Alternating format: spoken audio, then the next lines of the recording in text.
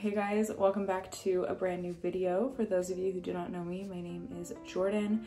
I have taken a little break from YouTube over the past few months. It was summer, I was traveling like crazy, and I just could not find balance to film or any time to like really sit and film. I was just focusing on traveling and my friends and just my other work, and I hate that I haven't filmed in so long. Filming is like my therapy, and doing makeup here is my therapy, and I really miss you guys, and I feel like I really connect to you guys on here. So I'm excited to be back, and I'm excited to do a full tutorial for you guys today.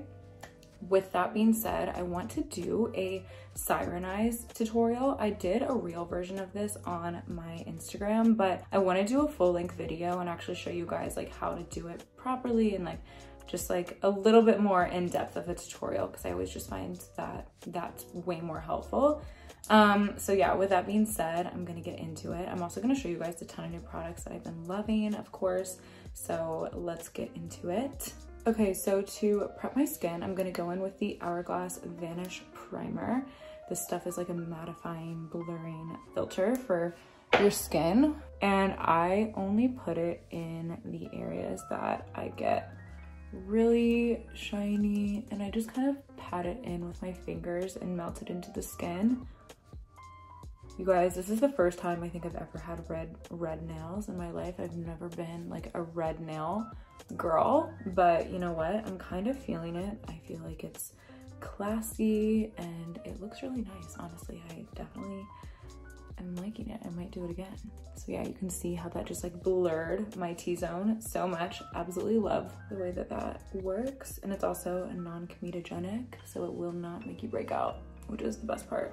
I've been mixing two concealers lately. I've been mixing the Estee Lauder Double Wear and the Armani Power Fabric. One of them is just a little too dark for me right now. This one I was using in the summer when I was more tan, but it's a little dark, but I love the way that they mix together. They're both really good concealers on their own, but I just really like the way that they've been looking as I mix them together. This one's really, really light, so I'll kind of highlight the areas that I want to be brighter with this. And if I have any like spots, I'll just kind of dab a little bit on there as well.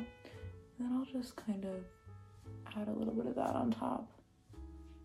And then I'm gonna take my Kosas Beauty Blender, which is my new favorite beauty blender because it has a really pointed tip and it gets really in there, like in the crease of your eyes and like in the crease of your nose, and then right up under the eye. I just find that the consistency of it too is really nice. Like Beauty Blender is really good too, but I find that it's more porous, so you can see like the little dots of where the Beauty Blender doesn't actually hit your skin. You can see like the sponge mark almost on your skin, and then this one just blends it really, really seamlessly. I like to start light on the concealer and then I can build darkness. You don't want to have like a dark concealer spot on your face or like underneath your foundation. For foundation, I've been loving the Makeup Forever HD Skin. Oops, that just exploded everywhere. This is shade 1N10, and I'll just like take the same, a little bit damp beauty blender and start working that into the skin. This stuff is really beautiful. It actually looks like your skin texture, which I love, but it has kind of full coverage, medium full coverage, I guess. So you can layer it and make it fuller coverage if you want, but I normally just do one layer and it's enough.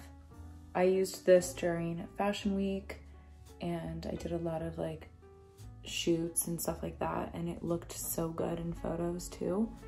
I guess it makes sense because it is like the HD foundation, but this has been a little bit of a life hack for me over the summer. I actually bought a darker concealer and I've been using it as a bronzer slash contour. This one's a little orangey for a contour, but I like to go back in on the areas that I would normally bronze with this, and it adds a really nice color, and it just blends really easily because it's a concealer.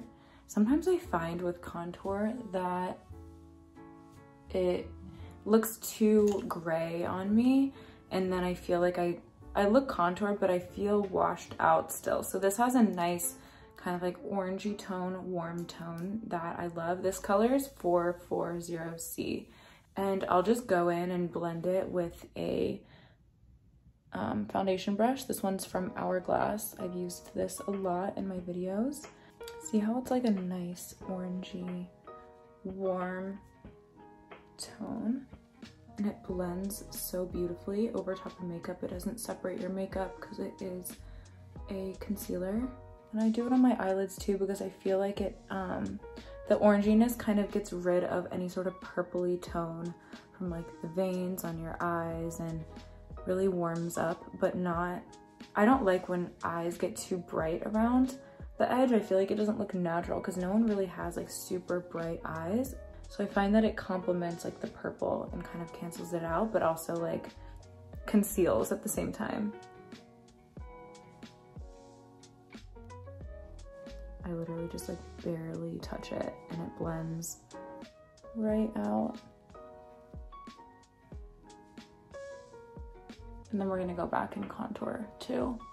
Sometimes I'll take a little bit on a brush and I'll just kind of add it underneath my eyes. I haven't set my under eyes yet, so they're starting to crease a tiny bit, but this will definitely help with that. And it'll get rid of that like crease line where you can see like the darkness underneath your eyes. I'm gonna go in with two blushes, Rare Beauty Hope first as the base, and I'm gonna apply it kind of up in the apple of my cheek and blend it up into the temples and lift the face with this. And then I'm also gonna go in with the Sisley blush stick in number 7, Berry, and I'm going to do a little bit on the higher points of my cheeks. I might do a little bit on the nose. Like I want to put on my lips too, but I'm gonna wait. I'm gonna put it on my hand like this, and then take my brush and kind of work it in like this instead of just putting it directly on my skin. I want to put a little bit on my lips just to see what it looks like. I have just like Aquifer on already and just like a tiny bit of lip liner. And then I'm gonna set the blush with a powder blush. This is from Hourglass, the Ambient Sublime Flush blush. It's so pretty. And I'm just going to pack that in. You always want to set your cream products with a powder to make sure that they stay. Okay, I was thinking I was gonna contour, but I actually don't think I want to contour. Maybe I will. Yeah, whatever. I'll contour a little bit. Since my hair is up, contour on the nose, just in the center like this. I just kind of contour the top and then the tip. Kind of did that out of order, but it's so fine. It'll still look amazing. Blending that in super well. Okay, I'm glad I did that. I feel like that definitely helped chisel out the face a little more. To powder my face, I like to take a big fluffy brush and just kind of dust it over, but not like blend it yet. So I'll dust it in the areas that I need powder. And I'll take a beauty blender, kind of pack some powder on my hand like this. And then I'll just kind of lightly blend it in. For brows, I'm gonna use the Refi Brow Sculpt. I'm gonna do a little bit of this because I find if I do too much, it can get a little flaky, but I just want my brows to be pretty natural for this look because I want to focus on the eyes. So I want to make sure that the brows don't look like too sharp. I just want to keep them like perfectly natural. Fill them in a little bit, keep them in place, and this stuff really keeps them in place all day. I've been really into the Gucci eyebrow pencil. This one has a really sharp tip at the end, and it's kind of like a angled brush tip, and you can really mimic your hairs and keep it really natural, which I like. See how like the Refi kind of has like random like specks in it sometimes? That's the only thing that I don't love necessarily, that it does that sometimes, and you have to like pick them out or else it looks like you have like eyebrow dandruff. So I leave to go to Paris on Monday. I'm traveling again, and I didn't think I was gonna go to Paris for Fashion Week, but I got some last minute opportunities and I was like, you know what? You only live once, gotta do it. Might as well just like keep going on the streak that I've been on. Okay, brows are done. I feel like the brows look great. Super natural, super easy. Okay, I just got this brand new palette in from Pat McGrath. How beautiful are these colors? I definitely want to use these browns and then maybe a little bit of the black. I might highlight with some of these, we'll see, but I'm really excited. This is the Mothership palette, and what color is it? Yeah, it's the Mothership palette. It's so beautiful, like I'm obsessed. So I'm gonna start with this brown here. I'm gonna get a little closer to the camera. And then I'm gonna dust this over the lid just a little bit as my base color. Everyone needs a Pat palette in their life. And if you're gonna get one, I highly recommend one like this that has a lot of neutrals and mattes in it. So it's very versatile. Bring a little bit underneath as well. I'm gonna do one eye first, and then I'll show you guys like the before and after of each eye and just show you how much the Siren eye makes a difference on the shape of your eye and your face. Maybe I'll take a little bit of this kind of highlighty color, blend that underneath of my brow. Oh, yeah, that was a good decision. Whoa, okay, that was fun. I love the way that that looks. I'm gonna actually take a little bit here too. And then if you put a nice little highlight pop, like if you get certain angles, you see how it like picks up the light there. My stomach is growling. And then you can also place a little bit of that in the corner and just start highlighting. Put a little bit on my nose. I love this. Wow, this is so beautiful. See how that's already like so lifted compared to this side? I'm gonna take a smaller brush and go back in just with that brown again and just go underneath a little more. That's all I'm gonna do for eyeshadow. I'm gonna take a liner, like a little pencil liner like this, and I'm going to go underneath my lash line. And then I'm also going to put that in the waterline.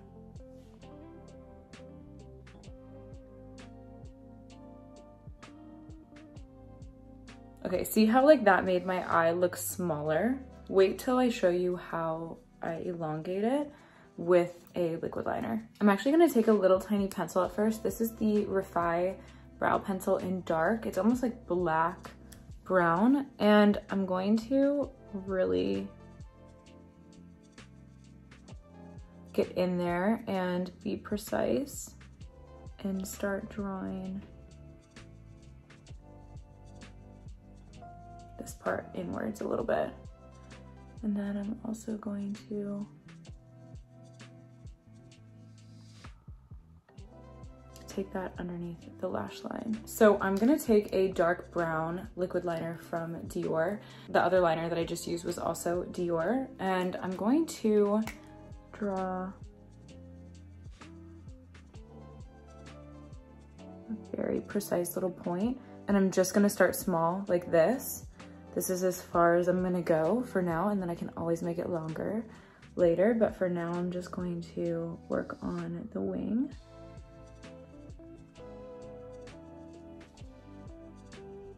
Just like that. Okay, and that's the eyeliner done on one side. You can see how the point started down here and then it lifted up that way. I could make the wing a little bit longer, but I think I'm gonna keep it pretty natural for now until I do the lashes, and then we'll see how it looks after I do that. I always wanna like add more later, and then instead of like doing way too much to begin with. Okay, so now I'm just going to curl my lashes. For mascara, I'm gonna use the Dior Show mascara in black. This stuff is like magic. It's also kind of a splurge, but it lasts so long and it's worth it because it makes your lashes look so incredibly good. I'm gonna take some individual lashes. These are from Amazon. I'll link them below. They're honestly the best. I like reuse them and start adding.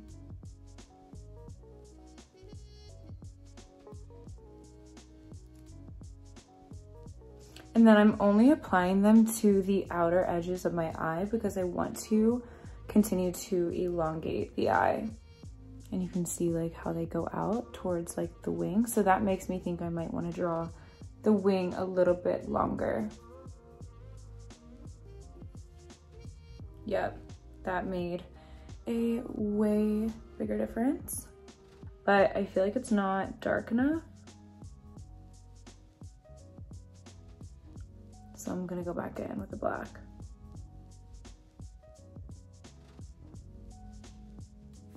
Just like that.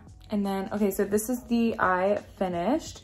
You can see that it has a really nice lift to it, and then it starts a little bit like closer in and way farther out, so it has that elongated look to it. I'm gonna go in with a little bit of that white on the palette again, and I'm just going to add a little bit there, and a little bit underneath here as well. Okay, and now I'm going to do the other eye off camera and come back and show you guys the final result. Okay, both eyes are done. This is the other eye. I'm gonna go ahead and set my face with the Airbrush Flawless Setting Spray. So I went to New York Fashion Week with Revolve, and they had this amazing beauty closet full of amazing products and stuff like that. And I also get a lot of my beauty products from Revolve Beauty. So I got these two things. This is like my new favorite lip combo. It's very like cliche, but it's still the best. It's the Lip Cheat lip liner from Charlotte Tilbury, and this is Iconic Nude. And the Kosas lip liner, the Kosas lip oil in color Dip. So I think I'm gonna use these two. I've already like used so much of this. And I'm just going to overline my lips a little bit like that and do a nice little nude.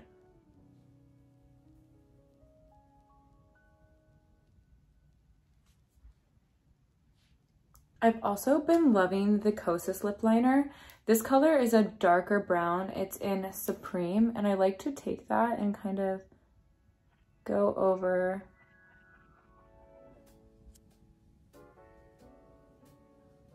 some of the edges, and I'll just like smudge it out after. And I kind of like to contour with it a bit, so I'll take it down the middle like that. And then in the areas I want to highlight or enhance, smudge it out a little bit.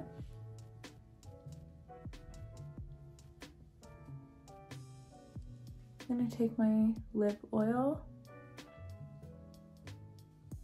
which is a pretty nude reddish color. Just blend that all together. setting spray. I'm gonna take a little more of this and maybe a little bit of the pink. Do a little bit of highlighter on my cheeks. Yep, that looks great. Okay, wow. I love the way that looks. Gives kind of like a nice iridescent look to it. Take some of it over the brows. I like to tie in the whole face. So if I use like a highlighter, I'll kind of bring it just around onto the forehead as well. Some nice final touches. And there you have it. I'm gonna show you guys the final look in better lighting than this. This is just like my lighting setup, but I feel like I wanna show you guys in natural lighting what it looks like.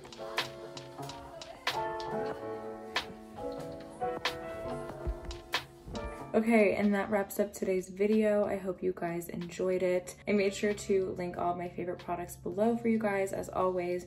And I also linked a bunch of my Revolve beauty faves in the description below, so you guys can go shop those as well. I hope that this was helpful and informative, and I'm so glad to be back on YouTube.